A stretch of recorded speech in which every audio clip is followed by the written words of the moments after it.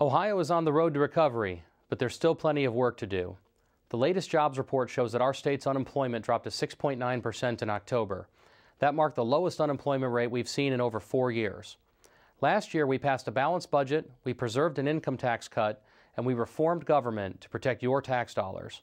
As a result of the jobs-friendly environment that we've been able to produce, Ohioans have created over 127,000 new jobs since January of 2011. Ohio is now the #1 job-creating state in the Midwest and 5th in the nation. These are numbers that we can be very proud of, and we're demonstrating how our model can be used by other states and the nation to create more jobs. With your help, we can keep up the momentum and continue Ohio's recovery. If you have any ideas, please contact my office and share them. We're all in this together, and I look forward to hearing from you soon.